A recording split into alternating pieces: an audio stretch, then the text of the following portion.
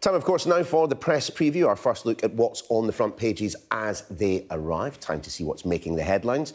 With, we hope, fingers crossed, the columnist Yasmin Alibi-Brown, but also the political journalist and broadcaster Theo Usherwood. Now, they will be with us. Indeed, there she is right now. They will be with us from now until just before midnight. But before we talk to those two, let's run you through those front pages that we have, beginning with the Metro, remarking on the fact that only 15 asylum seekers have taken their places on the controversial Bibi Stockholm barge. The Metro has the headline, "Not all aboard." Let's see what they did there. Here's the Mirror. It reacts to that news, calling the government's immigration policy clueless.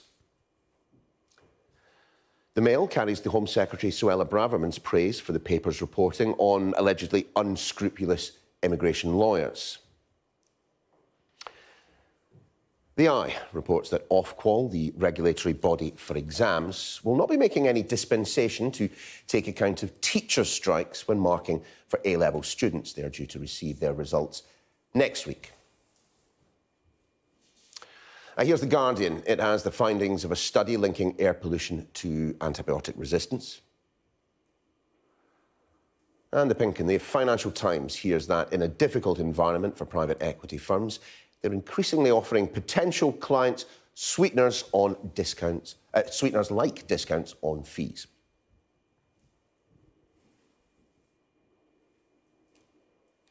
Just a reminder that by scanning the QR code you'll be seeing on screen during the programme, you can check out the front pages whilst you watch us.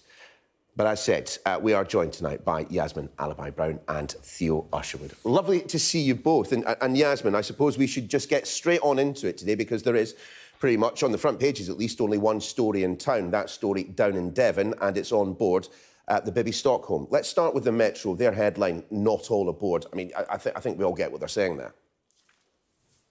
Yeah, they're talking about the fact that there have been a number of legal challenges to what's being done, which is within our law, which is not just British law, but it's international law. And so instead of stuffing whatever number of people they wanted to stuff on this barge, which, as many people have said, firefighters, others, it's a real risk and a miserable place for those who are trying to escape, have escaped and have gone through so much. So that's the Metro front page, you know, and this is a recurring theme at the moment. You know, the lawyers are the problem, which I think is really dangerous for a democracy. Theo, I suppose, though, if you're being sympathetic to the government on all of this, there was a time when it looked like no one might be getting on that barge. At least the process has begun now. Yes, they've got 15 on the barge. They had hoped to get 50 going by reports, but there are a number of legal challenges. Care for Calais, the refugee group, managed to stop 20 being placed on Bibi Stockholm today. So from the government's point of view, they have at least managed to get some asylum seekers, 15, onto the barge, when they're still waiting to try and deport anybody to Rwanda. I mean, looking at this through a political prism, if you like, the important thing for the government is that they are seen to do something and appeal to those voters, particularly in contested territories like the Red Wall at the next election, that this country, as they would see it, is not a soft touch, and that if you read inside the Metro, there's one headline about, you know, criminal gangs promising migrants who make that perilous crossing often from war-torn countries to this country that they can stay in a hotel. And the point that Rishi Sunak and Suella Braverman, the Home Secretary, are trying to make is that actually you won't necessarily stay in a hotel. It won't necessarily be particularly comfortable, and it's going to be you could find yourself on this barge. Now, you will be able, those on the barge will be able to leave, and they'll be able to access a gym and a canteen. But it is not the same, and the government's at the same time looking to reduce the bill. It's around £6 million a day. The budget, and I think it was a Sky News obtained the figures, is considerably cheaper, even when you do it per head. compared to putting people up in a hotel. So the appeal is, from the government's point of view, is that we're not a soft touch, and if you come to this country, you may find yourself having a much less pleasant stay than you might otherwise have expected or been promised by these scandalous criminal gangs who are trafficking people to this country. Yasmin, sorry, on you go, please. Come in on this? I really do need to come in on this. We have to remember, nobody, absolutely nobody, goes into exile or leaves their nation or their country unless they absolutely have to. Nobody goes through what these people have gone through. The idea that they're coming here to stay in our hotels is really offensive. And secondly, 15 other European countries, when you take into account population differences, take far more asylum seekers than we do. And here we are objectifying them and turning them into this kind of almost gang of criminals. There are children there, there are women there. There are all kinds of very desperate people not currently. who are from countries which we know are troubled. I want to, and British public opinion, recent study in June showed, there was a study of 29 nations, attitudes towards refugees and asylum seekers. British people had the third most positive attitude towards refugees and asylum seekers. This is not what the public wants. Sure. It's what the Tory party thinks it needs. Sure. Well, just on that basis then, as we take a quick look at the front of the Financial Times and indeed their story, key moment, again, the punning going on today, it seems slightly wide of the mark. I mean, first migrants board the barge. I mean, Theo, if we take what Yasmin is saying at face value then, I mean, what are the Conservatives doing this for, if there is this overwhelming support for migrants and asylum seekers coming to this country and making their place? And so many of us, including myself, have members of their family who arrived here, many, many years ago, particularly after the Second World War. So why are the Tories doing this? It's about the particular core of voters that the Tories are trying to appeal to. So if you look at where this particular issue, when it comes to migrants crossing the Channel, and I don't disagree with anything that Yasmin has said, by the way. I'm just trying to put forward the argument from the government's point of view. Is that if you look at, it's mainly in Kent constituencies where you've seen these dinghies wash up, and then particularly the Conservative MPs in red wall seats are very worried about what their constituents are telling them. And that's the point, is that the Tories have got to make sure that they hold on to as many of those seats as possible at the next election. And it's also, this policy, a real test now for Keir Starmer. Is the Labour leader, if he becomes Prime Minister, going to keep this barge? Now, electorally, you would have thought that Keir Starmer would say that he'll have to keep the barge. Didn't he say at one point? But within his own... Now, the problem is not that, we have nowhere to put people. This government, for 4 to 5 years, has failed to duly process those who come. They've almost kind of, I feel, and this is my view, they've deliberately built up this problem so they can be seen to be tough on migration. And I just want to ask people watching, is this democracy now, and I mean all parties, all the main parties, only serving red wall voters? Are they the only people who count in this country? Do the rest of us really not matter? I mean, I think this is a vital question. This obsession with red wall voters has I think, completely stricken Keir Starmer into a kind of paralysis. And that, it's a terrible sight to witness. Let's let Theo back in to here. see him paralysed by it and, just turning on every pledge. But there are all the other main parties. What about the rest of us? We do not like this. Okay, we Yasmin, feel for these people.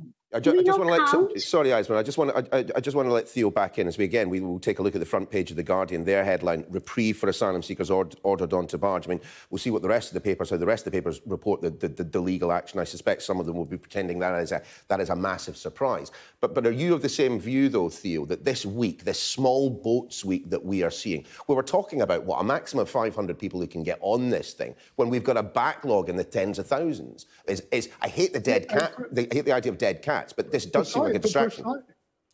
But precisely, I mean, we've got numbers out today in the Mirror, I think, have led on those numbers, 50,000 in hotels. And this barge is going to take just 500. 15,000 migrants have arrived in this country this year. The barge is not going to solve the problem.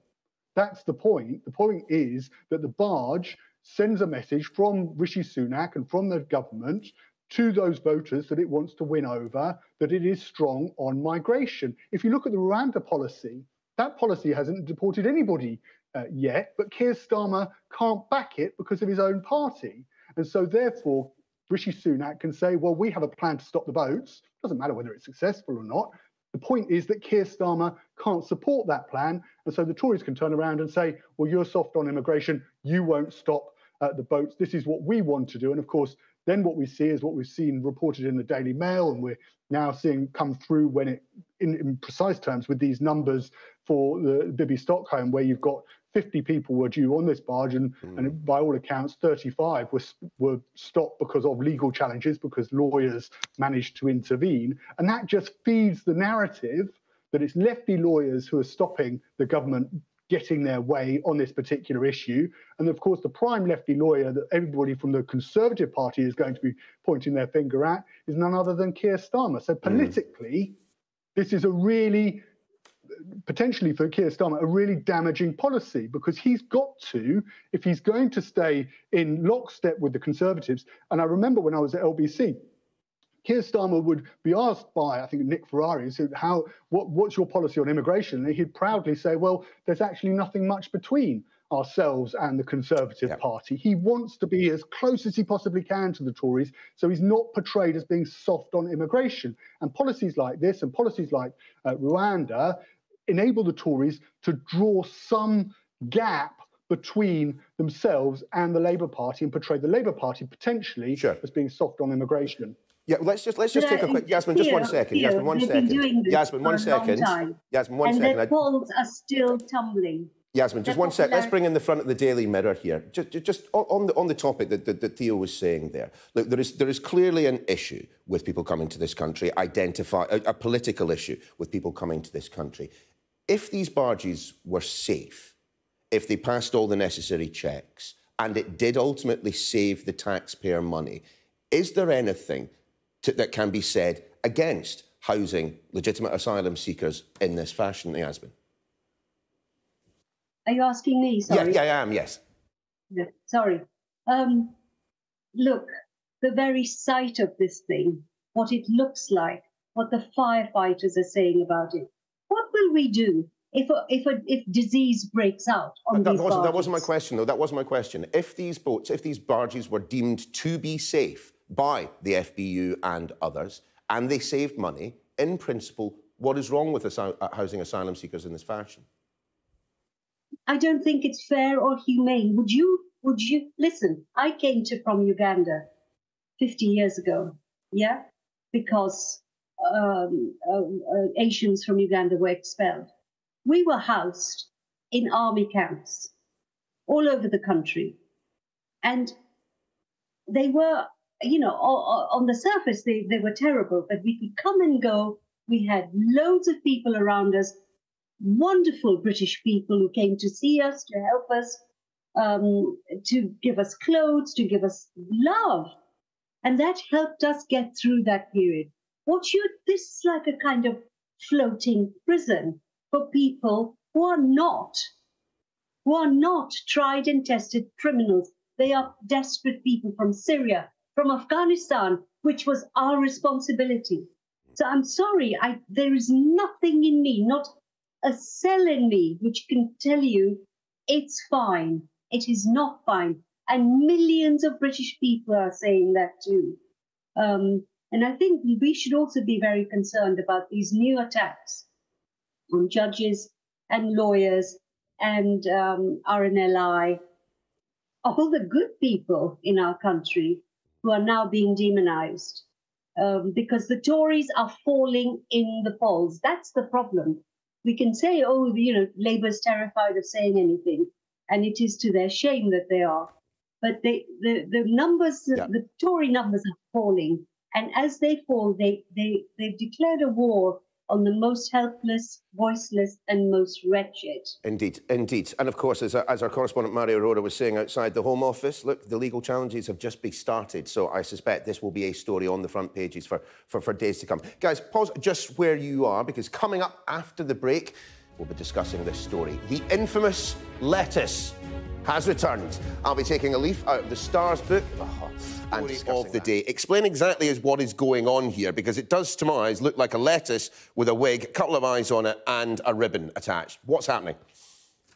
To think back to last autumn, and of course, Liz Truss lasted just 44 days in office as Prime Minister. And you'll remember the Daily Star had that webcam with Liz Truss. Well, it was a lettuce, and the argument was that the lettuce shelf life was going to outlive Liz Truss as Prime Minister. And in the end, the Daily Star and the lettuce won out, and Liz Truss was ousted from office. By the time the lettuce was still, well, I think it could still be eaten by somebody should they choose. Now, of course, proper campaigning journalism as a departure. Yeah, but it went viral. So for many in journalism, that's the main thing. Now, as a result of departing as Prime Minister, Liz Truss gets an honours list, and she was due to hand out, according to the Times, 14 gongs, mixture of peerages and knighthoods and damehoods. But apparently, the Times is reporting that 2 people have turned down an award from Liz Truss because they simply didn't feel that it was right to accept a gong as a result of only serving a Prime Minister for 44 days in number 10. And you'll remember, of course, this comes off the back of what happened with Boris Johnson, where a number of his nominations for peerages were turned down by the committee that reviews them. So I think what's happened is that a couple of people have said, well, actually, is it right that, given how little time I spent in number 10 working for Liz Truss as Prime Minister, that I receive an award that would be on a par with somebody who might have worked in a charity or worked in politics for many, many years, raised millions of pounds potentially, but I've only done a few days in office. With her working at the heart of government, maybe, but for such a short period of time, it just doesn't seem right that I accept this award. Sure. It's somewhat of an embarrassment, of course, for Liz Truss, isn't it? Yeah, it certainly is. Yasmin, briefly, your thoughts on this, because I do want to get onto the football. Well, this is so interesting, because I think I think a lot of people just don't want to be anywhere near Liz Truss after what she did to the country, and to everybody with any kind of savings and so on. I mean, she was responsible with Kwasi Kwarteng for a lot. And so to take an honour from her, maybe for some people, would really not smell right. So good on them. I wish more people did decline honours for the right reason. This is a good reason. This is the right reason, the right thing to do. Well, I'll let you know. I'll let you know, Yasmin, when they finally get round to offering me one. But let's have a look, shall we, just very briefly at the story on the front of The Guardian and pretty much everywhere else. The Lionesses, Theo, making it to the quarter-finals. But as Gary Lineker himself pointing out, with a very Beckham-esque moment in the middle of it. It wouldn't be England at a World Cup. It was, wasn't it? And in the 87th minute, and that stamp from Lauren James, and of course she's been a star of this World Cup for England so far. Having scored 3 goals, 3 assists during the group stages, but lost her cool in that final 3 minutes of normal time, and stamped on one of the Nigerian players, and of course was immediately sent off. Now she's going to be banned for 1 game. From what I've read, that could be extended for another 2 games. She could be out of the tournament should FIFA decide to take further sanction is necessary, but she's out for at least one game, so won't be taking part in that match against either Colombia or Jamaica in the quarterfinals. But of course, we're through. We made it through on penalties quite comprehensively. So onwards. And of course, the United States, one of the favourites in the tournament, were knocked out earlier by Sweden. So fingers crossed, despite what happened in the 87th minute, a bit like David Beckham and Diego Simeone back.